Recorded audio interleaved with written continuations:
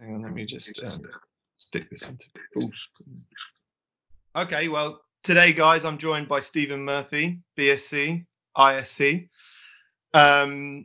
Stephen, where are you, and how you keeping?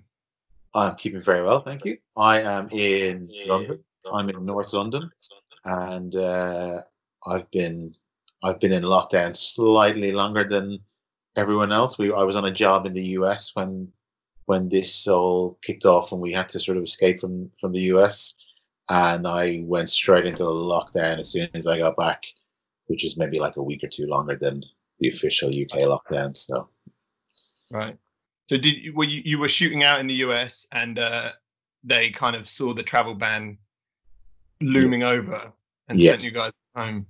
Right. Yeah, I was shooting a feature for Netflix, and Netflix were really good. They had been keeping an eye on everything, very closely, and updating the producers, probably on an hourly basis. And we were monitoring it pretty closely, and then we got word that this travel ban was going to kick in, and we jumped on a plane and came home. So yeah. Skedaddled out. Yeah, no, good one. It's good that you got home and didn't get stuck in what Yes. looks like to be a very interesting place right now, the United States. Much better, much happier being at home. Yeah. So you mainly work in kind of features, drama kind of world. Yeah, pretty much. I would say 90% of what I've done in the last 3 years has been TV drama, with a little bit of feature work. And I would imagine that's probably what I'll continue trying to do. I'll try and do more features. But really narrative is it's what I like. It's also what I'm known for. I'm not really in the commercials world. Most of the directors I work with are all narrative focused. So yeah. Okay, yeah. I mean, how did you? What's the story of getting to that spot? Like, where did you? Were you an assistant, or did you kind of come up through a different way? What's your story? My story. Yeah, I came up through the grade sort of in a what's now probably an old school way, in that I started as a trainee and worked my way up. Um, I had a slightly unusual beginning in that I didn't go to film school to be a cinematographer. I went to an art school to do prosthetic makeup, Okay. um, because had a I when I was younger, and I still do now, I paint and I sculpt and I make models. I've got lots of very nerdy hobbies that I had when I was a kid, and to me, it seemed like that was the skill set that I could translate most easily into to film. I had no technical background in terms of photography and barely taken any photographs. We had a camera in the family had a camera, a stills camera, but we weren't allowed to use it because we might break it, and it was an expensive thing. So it wasn't until I got to this art college that we were encouraged to learn photography, film photography, and particularly black and white photography and printing, so that we would understand what the lens is doing to the sculptures that we're making, or to the makeup that we're applying, and things like that. Yeah. And I got just fascinated with it. And it just, yeah, the sort of photography bug bit me. Um, Yeah. and then, because the art school had a film school in it, we would be on their film sets, on the student sets, to do makeup or effects and stuff.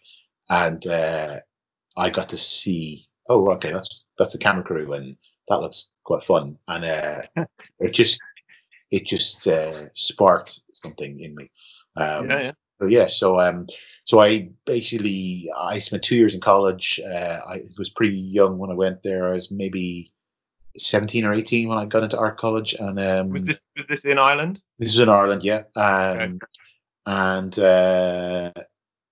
during that time, maybe 6 months or so into the college, I got a chance to go out and work on a film in that was shooting in Dublin at the time, called Space Truckers, the Stuart Gordon film that has Dennis Hopper in it, and a sort of cheesy sci-fi movie. But they were building a huge amount of miniatures in Dublin for the VFX side of things, and I got to work with the miniatures crew, and that again showed me it was motion control rigs all set up out in the miniature studio, and it sort of showed me another side of the business, which Yeah. was really interesting.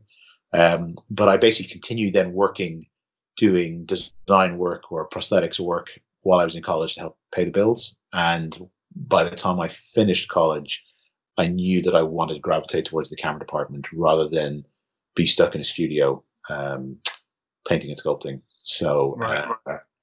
so then I literally just tried to get work as a trainee. Joined the union that Ireland had at the time. At the time, you sort of needed to be in the union in order to work, and they published a list of all the crew that were working, and so I would go cold call every single focus puller and clapper loader and pre-mobile phones. So you'd be ringing them on the dial-up phone and trying to get them to, give you a chance as a trainee. And I started that and worked up from there. Nice. I think because I rechecked your IMDb last night, and I saw some makeup prosthetic kind of section on there, and I was like, oh, that's quite. There must be an interesting story behind that one. There's a little. It doesn't help that that's my background. There's also there is a very experienced, very very good prosthetic makeup artist whose name is Stephen Murphy, who is more experienced than me. Obviously, he has this long list of fabulous credits, and I get confused for him all the time. So constantly getting emails from makeup artists trying to show me their portfolios, thinking that I'd be in a position to hire them. But yeah. Well, I don't know. Maybe you could. At least you've got a second career to fall back on. You never know. You might get into the prosthetics world again. I say on every job I do, I always tell the makeup artist, I go, I was a makeup artist, and for some reason, no one believes me. So, no, that's great. That's great. I also saw on there that it said The West Wing. Is that? Yeah. So that was on the West. Yeah, so that was so when I was a trainee. I think I maybe had been a trainee a year or so. The Irish government had received. They were having a sort of a boom in the film industry because of the tax break they'd introduced. They were getting a lot of American productions coming over, and they instigated a training program for anybody in the country who was an assistant at the time who wanted to take part in it, where they basically they brought over an American DP, very famous commercials DP called Ron Dexter, and a very experienced camera operator called Richard Walden, who'd been the operator on like Lethal Weapon and stuff like that, and a really, really brilliant focus puller called Heather Page, who had been on Armageddon and The Green Mile and done a bunch of Michael Bay movies. So they brought those three people over to teach us for 6 weeks sort of fundamentals in cinematography and operating and assisting, with the notion being that we would make better assistants for the American crew and be more employable for the American crews coming over. And part of that training then meant that after our 6-week training period, they paid us to go and shadow a second AC on a show in the US, and I was put on the West Wing. Wow. Which was great. So it's a good show. I think it was maybe halfway through season 1, and fortunately for me at the time, the Steadicam operator, they had a couple of Steadicam operators sort of come through the series, and the Steadicam operator called Don Thorin Jr., who's now DP, he had just started, and I was really keen to learn Steadicam, and he was more than happy to help teach me. So it meant that kind of a couple of times a week, he'd let me put on his rig, and I would walk around the West Wing sets trying to practice Steadicam, and that became my first sort of taste of Steadicam and what it could be, or what I could be, with it if I pursued that. So it was a great experience. Any of those long dialogue corridor scenes, Aaron Sorkin dialogues? They had, it was really interesting because they had it was quite eye-opening to see how it was set up, because up until that point, any of the TV work that I had done was, either UK stuff, BBC stuff that was shooting in Ireland, or Irish, indigenous stuff. And, typically in the UK, or traditionally, I should say, we productions tend to use locations more than they do sets. Whereas this experience of the West Wing was, their whole logic was, well, we have all this dialogue, we need to keep it interesting, so we're going to keep the camera moving. So we will build the set around that way of shooting. So on the West Wing, the vast majority of the sets were all one interconnected set. Wow. You could walk from one end of it to the other. I think they were on 2 stages. We were in Warner Brothers. I think it was built across 2 stages that had opened up, and they built this huge set all the way across it. So you were walking around the ground floor of the White House, which is amazing. So you could do all those continuous shots. Yeah. Thought it out really cleverly. They had all of the playback monitors all hooked up to a single playback station in the corner of the studio. That was all controlled, all remotely controlled. They were sort of ahead of us in our wireless thinking. They were using, I think they were using UHF transmitters at the time, so that all the key crew had wireless transmitters in their hand, just small little portable monitors, so that they could judge the dressing of the background, judge the crosses and the wipes from the extras. And it was just a really, really well thought out system. And it blew my mind. So, I mean, they would do like heavy page counts. They would do 6, 7 pages, 8 pages a day, but really, really interesting camera moves, because it just all worked. 6, 7 pages of one scene, I guess. Yeah. But, yeah. Great. And then, so then going from there, doing that kind of, assisting work in Ireland, and do you live in England now, or do you still live in Ireland? No, I live in London. I moved over here 2007, 12, 13 years ago. So yeah, I spent so after, I mean, the West Wing was, let's say, very late 90s, 99 or 2000 maybe, and so that was for a couple of months. Came back to Ireland, continued assisting, and what I was doing, most of the work I was doing as assistant was commercials, actually.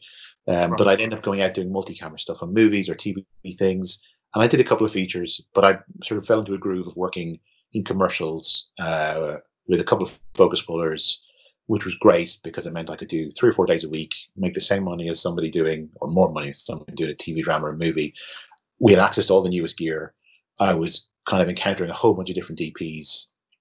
I was super keen to light, but I didn't know what I was doing. I was shooting shorts at the time, but I certainly wouldn't have had the skill set to move up to DP at that sort of level. So, but I was constantly trying to pick up what everyone around me was doing, figure out why that DP was doing this, why he was doing that.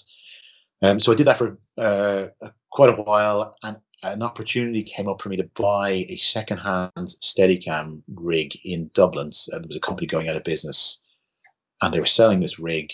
And at the time, there was nobody in Ireland doing Steadicam. So for production to use a Steadicam operator was a big deal, because they had to pay for someone to come from the UK, pay travel days, and it cost them a lot of money. And I thought, right, you know what, I could probably buy this rig, get it rebuilt. There's a whole bunch of Steadicam companies just came out that were sort of doing modifications and custom stuff, but the sort of market had kind of expanded quite a bit in what you could get done. So I bought a rig and I started to learn how to operate. I went over to the States to Garrett Brown and to Philadelphia to take one of his workshops, and then I started doing, still continued assisting, but I started doing, I could do shorts as a Steadicam operator, promos and stuff like that, and started to learn. And then eventually, basically around the time where I was beginning to get offered work as a focus puller. I was doing sort of B camera, and I was doing, dailies and stuff and commercials and promos. And at the time where I probably should have stepped up and gone, right, now I'm just going to be a focus puller, I said, well, I'm going to skip that. I'm going to just operate. And went straight into Steadicam. And, after, it was slow to begin with, but slowly but surely the word got around that I was, okay. I got with a few jobs, and then it just built from there, and I got really busy really quickly. And then I kind of continued doing a mix then of features and commercials and TV, because again, it's sort of the way the Irish budgets were set up. They wouldn't budget, unless it was a very big show, they wouldn't budget for a full-time Steadicam operator. So you'd always be in on dailies. And at the time, it kind of worked out really well because it meant I could have 2 or 3 features happening at the same time. They'd sort of jiggle their schedules around to accommodate me a lot of the time because I would be saving them so much money in travel days that they weren't having to pay, which meant I got to work across quite a lot of stuff and again see an awful lot of DPs working. And I was an awful lot, because I was a little bit, further along in my career, I was a bit more aware of what they were doing, or I understood they were doing a bit more, and it became a learning experience for me further down the line. Excellent. So then, like, jump forward to, what was the thing that made you move to London and make that step? So then I was kind of at a point where I was, I wouldn't say tired of being an operator, but I was really itching to start lighting. I had done a couple of, I continued to shoot loads of shorts and stuff like that. But I really wanted to start doing longer form stuff. And I was kind of getting tired of being the guy who came out with the Steadicam and then would sit in the truck for half the day and then run around crazy for the second half of the day and do all that, right? Or just come out for the last shot. Exactly. Or I had plenty of those examples where I sat around for so many hours and then 5 minutes before wrap, it's like, quick, get the Steadicam out.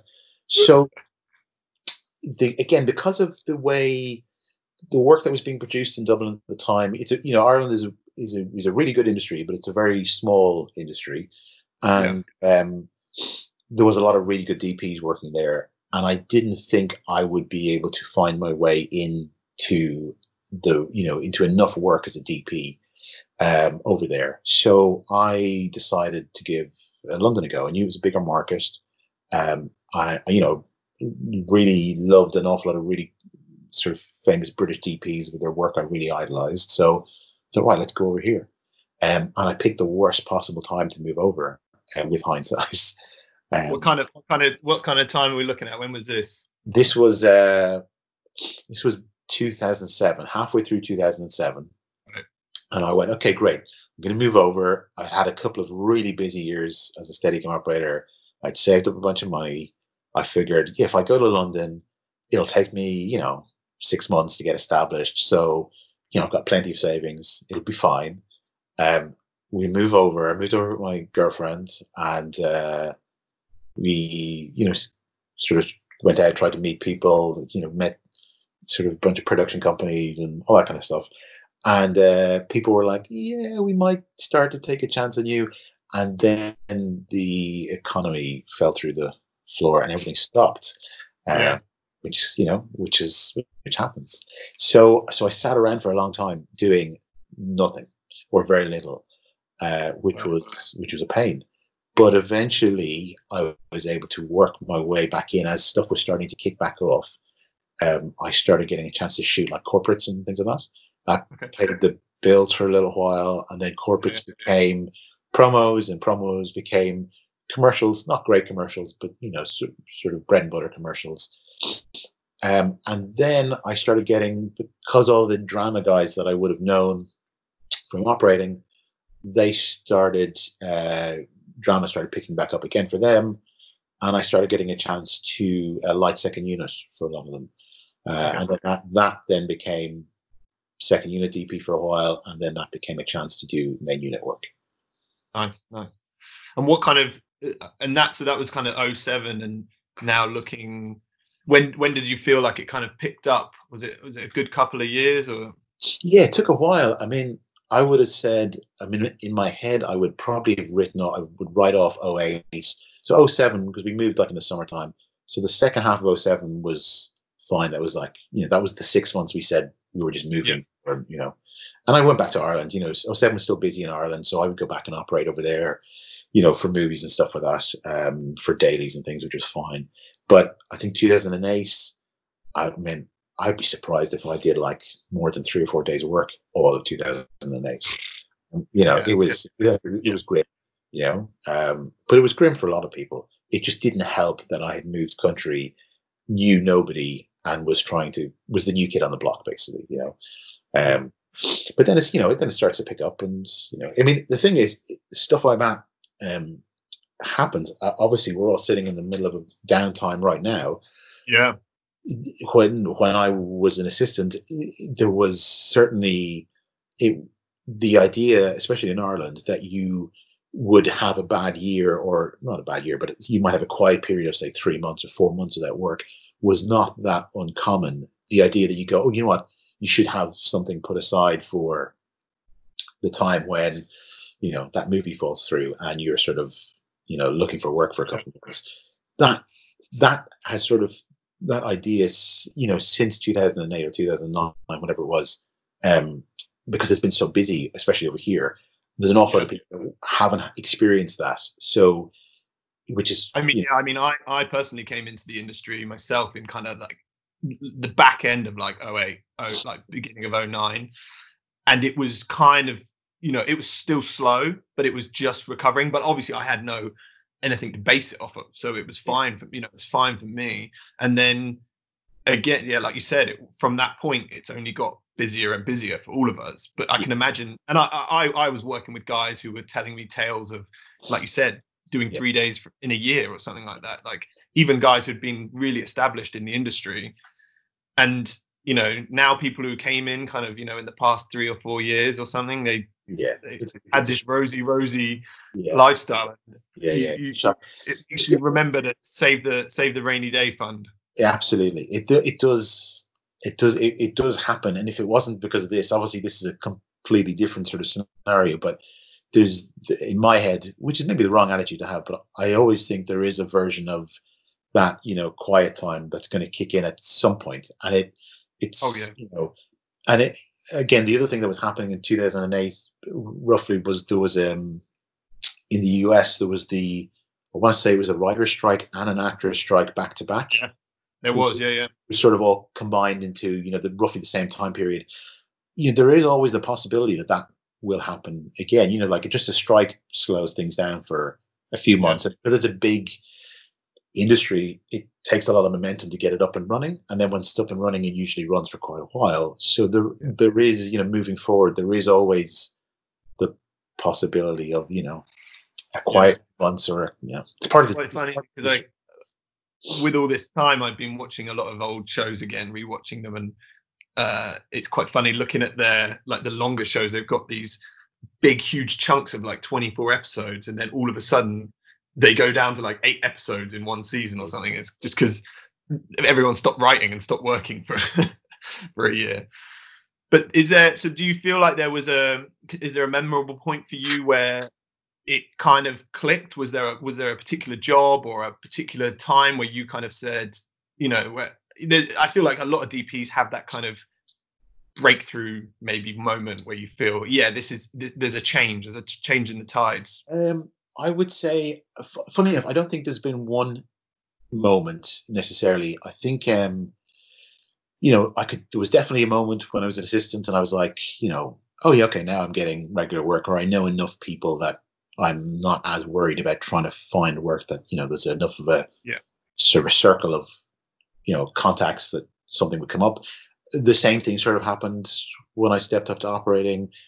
And then the same thing happened when I stepped up to lighting. I don't think there was necessarily one sort of definitive job that unlocked other things, except maybe in terms of shooting main unit drama, where there was definitely a period for, God, 2 3 years where I was getting put up for a lot of TV drama, and either I couldn't get in the room, which was the first, for an interview, Yeah. which was the first thing, or I'd get in the room and I'd do a great interview, and I would be told, the execs are worried about you making this schedule.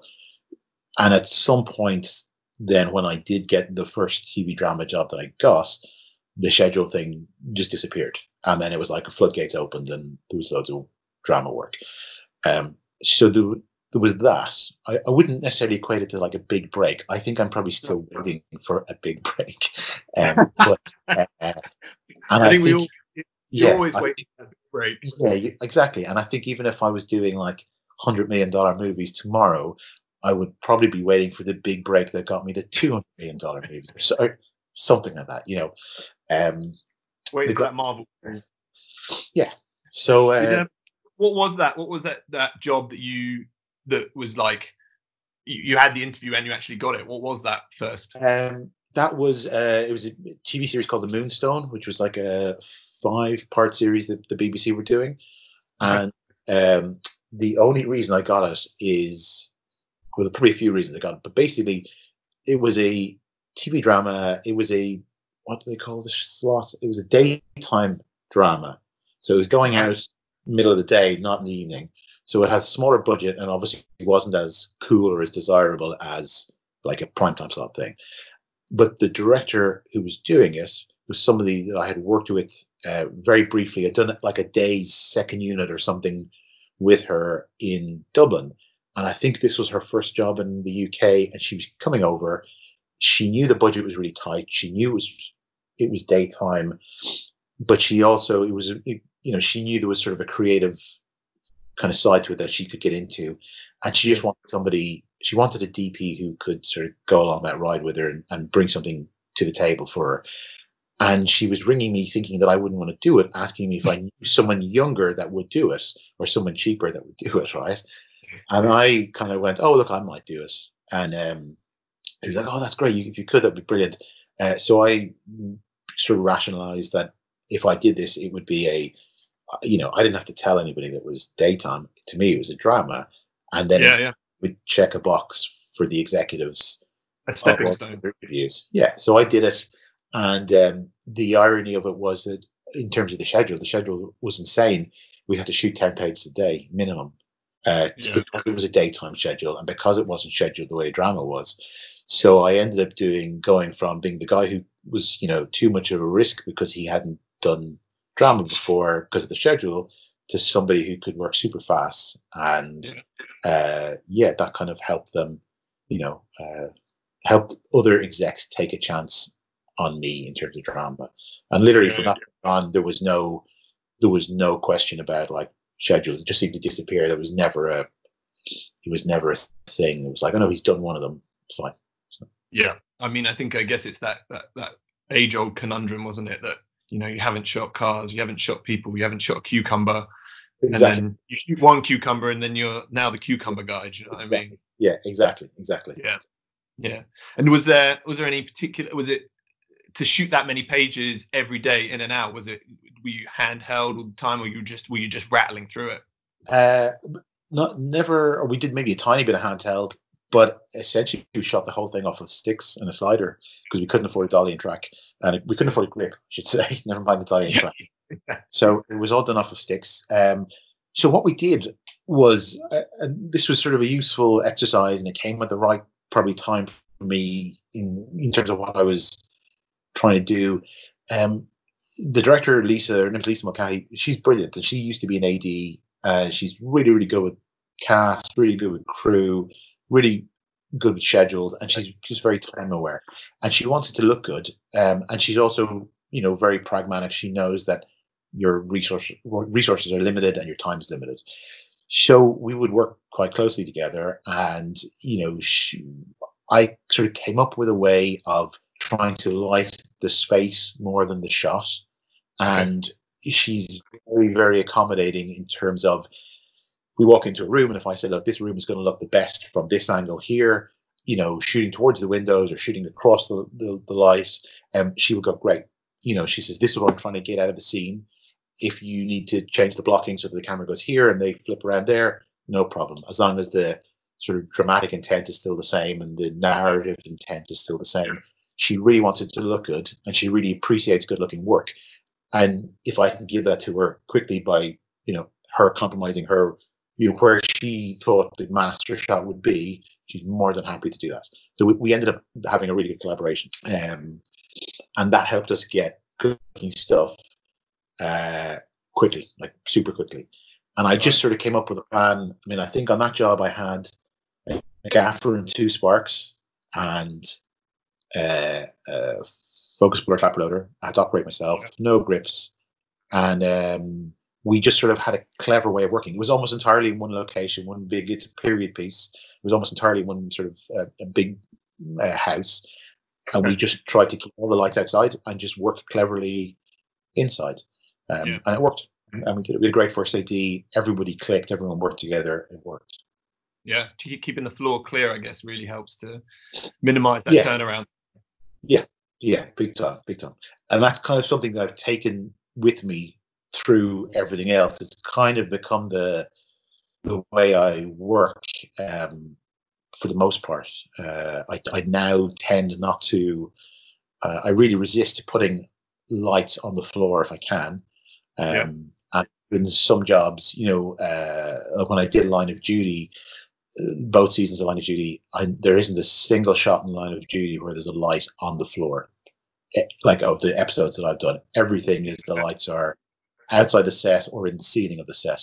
Yeah. Um, it's it's just part of how I work. It's the same for I mean, the last show I've just done, Hanna is a little bit different, but pretty much everything else.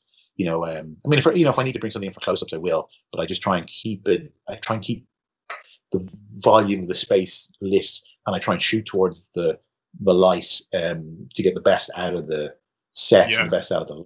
And then it just means I have to do less work for Yeah. close-ups. I'm setting myself up to do less work for close-ups so that I can be quicker, so that I can give the director an extra 2-3 shots a day or an extra couple of takes for a particular performance. Yeah. You'll get good looking material. I mean, that was going to definitely be another one of my questions for you. Is you've worked on quite a broad spectrum of productions, from the BBC, Amazon with Mhm. Hanna, and Yeah. stuff in the States, like you mentioned recently. That way of working, do you feel? Do you take it to every production, and does it ever I don't know, hinder like people, like producers, mentality of your work? Or Oh, I mean, not so far. I think, I you don't mentioned think you mentioned so. with Hannah maybe something was slightly different, but what was that? Was that down to just the nature of the work, or was it due to the production? No, no, that was more just to the nature of the work, Yeah. and sort of the quality I was going for. But I mean, the difference between, say, what I did on Hannah and what I did on something else is more that I might have had a slightly this if I was using lights for close-ups, which I did on Hannah, I did all the time. There was a slightly it might have been a slightly larger source, or I wanted the light, lower so that it would catch eyes a bit, you know, um, better than if I had the light in the ceiling. I'm sort of Yeah. obsessed with top light. I love top light, and it sounds terrible, but I'm not, unless I'm absolutely told to. I am not interested in photographing actors. I'm interested in photographing stories, Yeah. and to me, top light is a sort of nice dramatic. I think most people look great in it, but on some jobs you need to bring the light a little lower because you might want to see a bit more into someone's eyes. And on Hannah in particular, because Esme's got such expressive eyes and they're such a beautiful color, I really wanted to see those. So Yeah. so I would always have, for a close up, I would always have a 3/4 key lights somewhere on the floor. Um, Not always, but some of the time. So it just meant I Nice. would be bringing in a little bit more. And that was due mainly to feeling that expression in the eyes, and not something that you felt came down from the top? Or was there ever any moments where you kind of started lighting like with all these top lights, and then there was a message that came down? Do you know what I mean? A memo Yeah. that.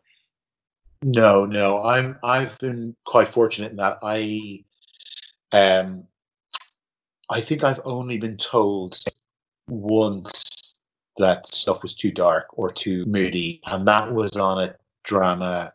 I won't name the names, but there was a Yeah. particular, the leading actor was had quite a lot of clout and deferred a lot of that decision making about how they looked to their makeup artist. And in a particular case, it was my second day, the makeup artist decided that she didn't want this actor to be photographed in profile. And even though it was a beautiful profile and everybody looked great, they felt it was unflattering.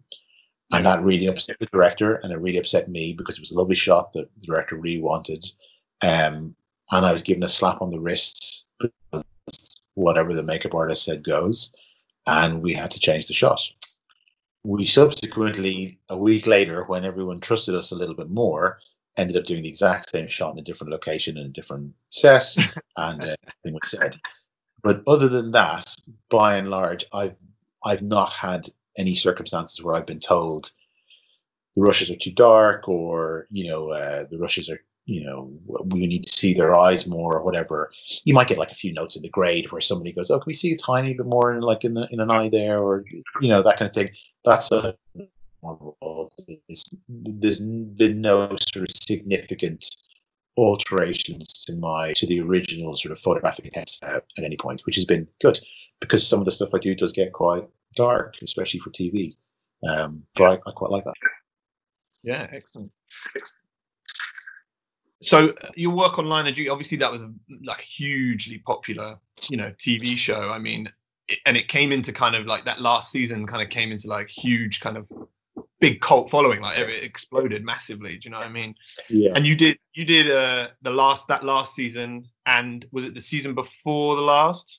I did the last season of season 5. I did all of season 5, and I did the last 3 episodes of season 4. So season 4, I took over. They had the way they structured it that year. They had a director to do episodes 1 to 3, and a director to do episodes 4 to 6, and there was a sort of a break in the shooting block. There was like a week's break or something. And I came over during that break, quite sort of at the last minute, and to do 4 to 6. So in that case, we were, obviously it had been established. The look of that season had sort of been established up front. Certainly, the look of the police station, their main headquarters. So I made a change, lighting change. I basically, up until that point, they weren't using a huge amount of practicals, and all of the lights were on the floor, from what I gather. And it meant that they struggled to get the volume of shots that they wanted, because a lot of the environments, especially in the police station sets, are covered in glass, and they're layers of glass, and it's a reflection nightmare. And part of the style of the show at that point, because the style of the show has changed quite significantly from season 1 to wherever it is now.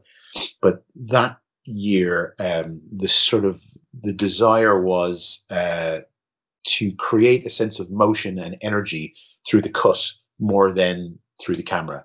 So they really wanted a lot of shots to try and make that work. So I went into that set, and I basically said, "Don't want to see any lights on the floor." I had a chat with the gaffer. Carlo is a fabulous gaffer in Belfast, and he's brilliant. And I just said, "Look, what have the problems been so far?" And he kind of talked through what they had been doing and the issues they were having with it. I said, "Okay, let's take away all the lights from the floor. Let's put everything lights in the ceiling. I want everything top lit." The story had sort of taken a darker twist at the end of episode 3, so I was using that as a license. I think Mark McCann's character had been sort of left for dead, and it had gotten quite dark then from 4 onwards. And I went, right, I'm going to embrace this. Everything goes in the ceiling or goes outside the windows, and all we're having to do is black the reflections of the camera, which is a bit more manageable. It's always shot with 2 cameras at least, sometimes with 3 cameras. So in the particular case of this police station, the interview room is a glass box with glass walls on 2 sides. It's in a bigger location, which also has glass all along one side of the wall, and has another glass office at the other end of the wall. Then has a glass trim that runs on the opposite wall. So you're literally surrounded almost entirely by glass. So it's a really tricky location to shoot. So that moving all the lights in the ceiling became the solution to us getting the quality that I wanted in terms of the mood, and helping us be efficient enough to give them the volume of shots they wanted. And then I sort of took the non-police scenes into a darker, your place as well, and everybody loved it.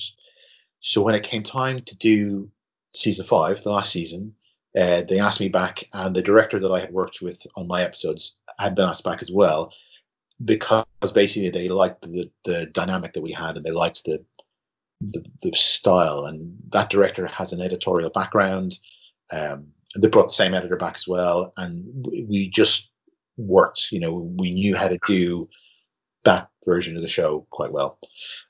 So then for the last season, again, I kept the same approach. All the lights were in the ceiling, or they all went above actors. If we were outside and we were doing street scenes, I would have like China balls or quasar tubes on genie booms that would come up and over as a soft top light. So everyone was always in like a pool of light. They're walking in and out of pools of light. And that, yeah, that was it. I think, I'm nearly sure, Carl will probably tell me, correct me, but I'm nearly sure we certainly never remember putting up like a classic 3/4 key light for anybody. It's not about sort of trying to beautify anyone or be pretty.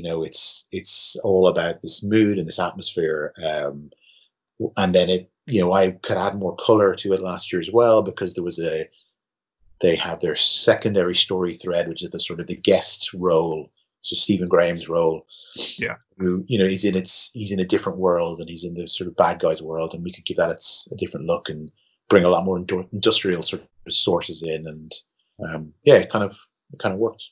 Did you keep the practicals and kind of ceiling lights that you used in the police station set? Was that LED fixtures, or was it a kind of original practical fluorescence? What did you go for there? That is a great question. So if we go, because I can't remember on season 4, but season 5, they were not LED, they were fluorescent tubes, and Carlos swapped out all the tubes. So I don't know if it's obvious on the show, but in the police station, basically Line of Duty is a locations-based show. They really like the authenticity of being on a location, and so that police station, which was a different location to every year it had been in beforehand, is in a building that is 14 stories high. Cool. Of course, which means that we can't light from outside, even if I had if I had all the money in the world, I'm sure I could, but we don't, so I couldn't. And it shoots the year I shot it, the 2 years I shot it, it shoots from October to the end of to Christmas. So in Belfast, so you tend to lose the light in November and December at about lunchtime, which is tricky. And that particular location, every single window had this the equivalent of ND6 on all of the windows, all the way around the building, and we always saw the windows no matter where you looked. So we replaced all the lights in the ceiling with fluorescent tubes. Or did we? We replaced some of them with fluorescent tubes, but we also... No, do you know what? That's not true. That was what we did in season 4. Season 5, we got consumer LED tiles. Okay.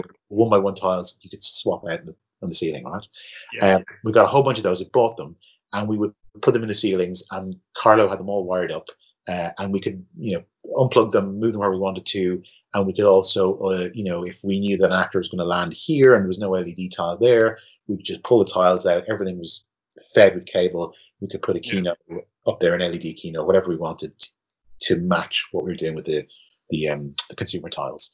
And in addition to doing that, what we had to do was our schedule dictated that we needed to shoot day scenes after lunchtime, after we'd lost the light, and sometimes needed to shoot night scenes during the day, which was hard. So what we ended up doing was building window frames for every single window on the floor that were divided up into sections that were 1x1, so that we could take the tiles from the ceiling and put those in. So a window, if you looked at it, would look like it was, a 6-window frame with a tile in them. That and all the windows had blinds on them. When the blind was pulled down and the lights were on, it just looked like the sun coming through the window. And that was Yeah. all self-contained unit that was pre-built. So we could literally plug that right into the existing window and wire it up, which took a couple of minutes, and you'd have Yeah. a sunlit window. So that basically we could relight the whole set in about 40 minutes by doing all these window plugs all the way around, and you never know the difference. Uh, Wow. so it worked brilliantly. So we ended up for the police station having plugs in all the windows if it was nighttime. If it wasn't nighttime, we just pull those out and we just have the lights in the ceiling. We'd have the lights in the ceiling for nighttime as well. We had a particular rig built into the main interview room, which I think I kept as Kino flows in the end, which was sort of 8-foot tubes, Yeah. again built in the ceiling and through perspex that we then frosted to match the Yeah. practical. Yeah. And we had one light on a stand, a HMI in a deep background, to light a particular corner of the set, and that was it. So it would mean that you'd look at a rehearsal, you go, okay, they're going to start here and go over there. Are they going to stand under a pool of light? No. Okay, let's add a pool of light there. Pull those tiles down. Within 5 minutes, it would be lit, and we would be adding blacks and negative fill Yeah. for contrast and for reflections, and that was it. So the cameras could cross shoot a lot of the time. Yeah. Shots could develop. One camera could pan somebody 180 degrees around, sit them at a table, while another camera picked up a different character, and you do that, and it Yeah. became super I mean, efficient. yeah, I guess, and then it gives you, I think that's the one thing I always say to producers myself is that, don't give me more money or more lights or more camera. I just want more time. Do you know what I mean? And if you can give yourself more time to carefully think out those shots and that composition, then, it's invaluable, priceless, more time. Time is time is the argument that I make every time I go into a job and you're planning a whatever sequence or you're planning a set. If I'm putting in a big list of machinery or a big list of kit, Yeah. and the producers are going, Jesus, do you really need all this stuff? The main argument back is, yes, because I will save you time. And I'm very responsible about that, about saving them time. It's more for me, and usually for most productions, it's more cost effective to have multiple directions, pre-lit or Yeah. rigged so that you can switch lights on and off, and you're not waiting for us to move lights around, and we can be more time efficient than it is for you to stand around and watch us 100%. move lights. Mhm. And then especially on scale. On Hanna last year, we did a night exterior where, again, for a variety of reasons, the schedule meant that we were on this. We needed to be basically in 3 locations in the same night that were on this huge plot of private land, and when we worked out, we basically didn't have the time because it was peak summertime. So our night hours, we only had maybe 4 or 5 hours of night. Mm. We didn't have the time to move machines, no matter how quick they were. We just didn't have the time. Yeah. So when I worked out how to light the 3 large night exteriors all at the same time, so that we could literally walk from one end of the park to the other end of the park, the list of machinery and equipment and rigging time and cables was massive. But the producers were smart. They went, great, let's go for it. And it meant we got the night. And we wouldn't have made it any other way. Yeah. By getting the night done in one night and not needing to bring the entire crew back for a second night, they ended up saving money.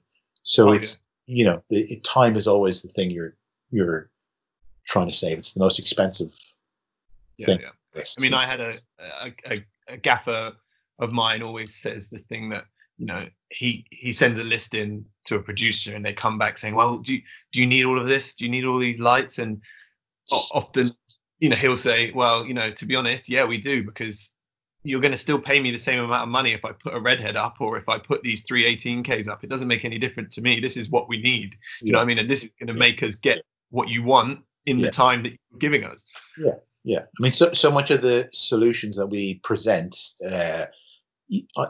aesthetics aside, are based on the schedule that we're presented with.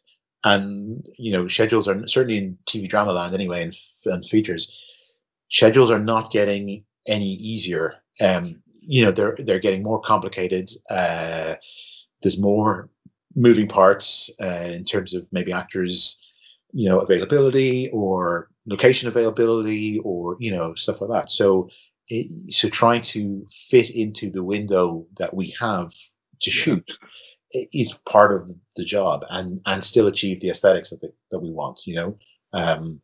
And it's it can be a fun part of the job. It's a fun part of the puzzle to figure out. I mean, do you feel that obviously the UK TV market, or that the world's TV market in general, is expanding hugely? There's Netflix now, Amazon, HBO have just built studios here. The money that's going into TV projects is obviously going up. Do you feel like you just said? Do you feel like though do you think it's changing the industry, or do you feel like it's just more money, more problems? No, not necessarily. I mean, I think I would certainly think it's changing for the better. I think we're getting to do. There's no doubt we're doing feature film quality work, in every department on TV drama schedules and budgets, and that's because the TV drama budgets are going up, because the ambitions of the scripts are going up, and the ambitions of the scripts can go up because the audience is demanding better and better, and people are responding to that. So I personally, I think the work that we're getting to do for Netflix and Amazon and places like that is like really interesting, really exciting. As a consumer, I love the fact that I can watch a much higher level of TV work for the most part. I mean, not everything is brilliant, but I think definitely driving the industry in the right direction, the TV industry in the right direction. I think the one complaint I'd have is it seems like it's, we all know that they don't, the amount of sort of small and medium budget features getting made is, has dropped significantly over the last few years. It's a pity that seems to be, happening sort of, it's a pity that people are connecting TV drama budgets going up to less and less movies. Really, I would like to see more of really good TV drama and more small and middle budget movie. So, but I definitely think it's good. I think it's good for the industry. Good, and I'd love to talk about The Favourite. I mean, I know that you went in and you shot a couple of scenes or a couple of days. For Robbie on that. Just explain like how that came about and what it was like. Oh, well, unfortunately, it came about because Robbie had a death in the family unexpectedly, and so obviously he needed to take some time off. It was very quick. I got a phone call. I was on I think I was on a music promo or something, and I got a phone call on a Monday night saying, "Can you be here tomorrow morning?" And I just took over for the rest of the week. I think it was their second week. It was like I said, it was very unfortunate for Robbie.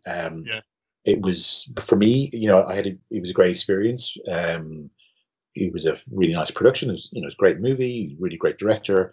And to be honest, Robbie had set it up in such a way that it was, easy for me to sort of step in and take over. Was it very even on the second week? Was it, or it was already very set? I guess a feature like that already has the kind of look and the feel and the nature of it. Yeah, they had. I think I'm pretty sure I'm right in saying that my week, certainly my first day, if I'm not mistaken, was their first night shoot. So they hadn't done any night work yet. I think I ended up doing all the nights in the movie because I don't think there's very many of them. So that night exterior unit. I could have that. But because the way they were working, they hadn't sort of solved what they were going to do for night exteriors, because obviously they didn't. Yorgo has this thing about not liking artificial light, or preferring to try and do things with natural light sources if he can. So Robbie had a plan for how to treat the night exteriors, in that it was again a large sort of stately home, and he had light sources placed to be turned on or turned off as needed, sort of around the area. We had a whole bunch of Wendy's and stuff, and or Dino's or something. We also had a mix of balloons ready to go, again if we needed them. And what we ended up doing was, it was too windy to use the balloons, so they automatically had to go. So then I was shitting myself, going, okay, we've got the Dinos, and Yorgo was like, really don't want to use those. It looks too like this when you turn them on, and he's right. It looks like movie, light, right? So we ended up.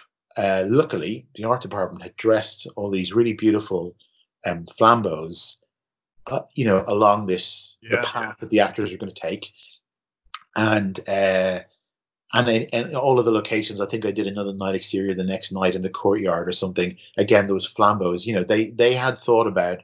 Yeah, I can remember. Is that the one where they're getting into the coach? Yes. And you can see them, and they're just picking out the distance. Do you know what I mean? Giving you some kind of depth. Yeah, and then it just drops off, because that's what would have happened, because they wouldn't have lined the streets with flambeaux. So so we just used that. We used a little bit of artificial light. I think whatever we had. I think I had maybe a couple of half Wendy's or a couple of 3/4 Wendy's, in each corner of the location, and they were all switched off except for one. And on the one that was on, I would nearly even say I had it down to maybe like 2 or 3 bubbles, which is like 2 park cans. It was really, really, really. My light meter just said, go home. And because the whole thing was 35 mil, wasn't it? So it was not 35. Yeah, it was 35 mil that was pushed to one stop for the night exteriors and night interiors. So on the night interiors, and we were using Primo primes, and we also had the P vintage lenses. So the Primos go to 1.9, but the P vintage, some of them will go to T2, some of them will go to 50 mil goes to T1, doesn't it? Yeah, yes, it is. Yeah. Anyway, but I was a little reluctant to use, because everything was pretty much the Primos. The P vintage was there just in case. Yeah. And because it was week 2, and I wasn't sure how much Robbie had wanted to use the P vintage, I don't think I used them. I think I stayed with the Primos. Okay. I didn't want to stitch them up, So when we did any of the interiors, they had already sort of engineered these, because again, there's no lights in the interiors for the night interiors. It's there's candles everywhere. Yeah. And then the gaffer had made up a whole bunch of sort of trays with reflectors. So you'd have like a tray of candles here, and then a silver reflector or white reflector out of card just around it. We'd stick that on a stand, and those would move around. Okay. At our lights and hide them. I mean, I'd use them like I'd use covered wagons. I'd say take it off the stand and stick it there behind the bed, or stick it behind the couch, or so you have some separation that way. And it worked, beautifully. Like, this stuff was great. But your meter was still saying, "Oh yeah, EU. Set it wide open." Yeah. Just and I think, it's there's a bunch of stuff that works in your favor with that kind of scenario. One of which is actually that you're shooting on 35. It's if you were shooting the same scene on Alexa or Sony Venice, whatever, to my eye, not clipping is the wrong word, but the way the highlights roll off on a digital camera, on any of the digital cameras currently available, compared to how the highlights roll off, on film, is not as pleasing. So, and you really appreciate that when you're doing these low light candle scenes. So everyone talks about, like, digital is great for low light, and it's no question it's brilliant. But actually, I found the opposite was true in that scenario, because it was all lit by candles, where the candles are so present, the light sources are so present, that to retain all the detail is really important. And in addition to all the other lovely kind of color quality that you get from shooting on film, and the skin tones that you get, really the visibility of so many candles was, I was so glad we were shooting on film. We weren't on digital. Retain that pinpoint detail in the middle of that flame. Yeah, exactly. And then I'd be metering with my incident meter and by using my spot meter and stuff, and you come to appreciate then the fact that Emma Stone's skin is like beautiful. It's porcelain. So even though she's 3.5 stops underexposed, she doesn't read that way, you No, know. yeah, Uh, you know, and the same for Rachel. You know, her skin is gorgeous, and it's, you know, a couple of stops, you know, lighter than everything else that's going to be in the room, yeah, so it helps you get some read, even though it's a very dark wood set, and the dark wood is soaking up all that light.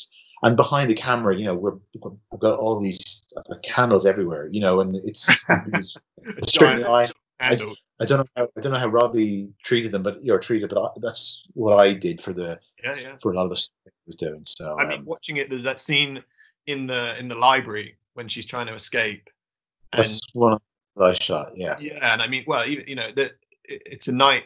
You'd think that it would just fall off to black, but there is still all that detail in there. yeah, yeah. It was, to me, because it had been quite a while since I shot film, and I would see the dailies. I would go, God, this is great. This is Yeah, like, why aren't we all doing this? yeah, This is this is really good. So yeah. yeah. Hopefully soon. Hopefully soon. Oh, yeah, exactly. Great. Well, thanks so much for your time. I mean, I'd love to just finish up with like, what have you got coming up? I mean, obviously we're all still in lockdown. There's been like some kind of discussion of us going back to work maybe one time or another. But I mean, Yeah. is your Netflix feature still in the running, or are you Yeah. still? Yeah, no, I mean, I've got Hanna coming out in July. That's the next thing. I spent the second half of last year shooting that, Yeah. and we got that finished, I think, in February, and then that comes out in 3rd of July. And then I went straight on to this year, the beginning of this year, went straight on to prepping this feature for Netflix, which it primarily is going to shoot in Bucharest. It's set in the US, Right. and basically it's a haunted house movie. So we're building the haunted house in Bucharest, but we always wanted to shoot our exteriors in the US. So we had been in Cleveland shooting, like we were saying. I think we had a week or 6 days to do in Cleveland, and halfway through that we got shut down. Right. But because the sets are mostly built already in studio in Bucharest, we've done most of our prep over there. We're actually ready to go. Yeah. We pretty much had most of what we needed from the US. I think what we'll probably do now is maybe look at building a couple of more. There's one or two US interiors that we might now build in Bucharest. We'll see. Um, but we're sort of, having discussions with how we would go back to work. If Yeah. when we go back to work is still sort of open for discussion. But I think there's a lot of, the BAFC guidelines are, coming out in a couple of weeks' time, and been a bunch of companies that have sort of issued their working guidelines, and I think people are beginning to, formulate a way back. Yeah. So we're sort of having those discussions, but I think we will be, fortunately, we'll probably be we'll be in a position to certainly go back quicker than most Yeah. Yeah. because we're set up and ready. So Excellent. Excellent. No, good news. Good news. And it's great to, hear some rays of hope that yeah, we'll all go back to normal one day. yeah, it's one day. Well, yeah, Yeah. thank you so much for your time, Stephen. Oh, It was insightful, amazing, just to hear some of your stories, and really, really appreciate your time. cool. No worries. Cool. And well, speak soon, and Cheers. hope it all goes back to normal soon. Yeah, me too. Cheers, Joe. Thanks, man. Cheers, Steve.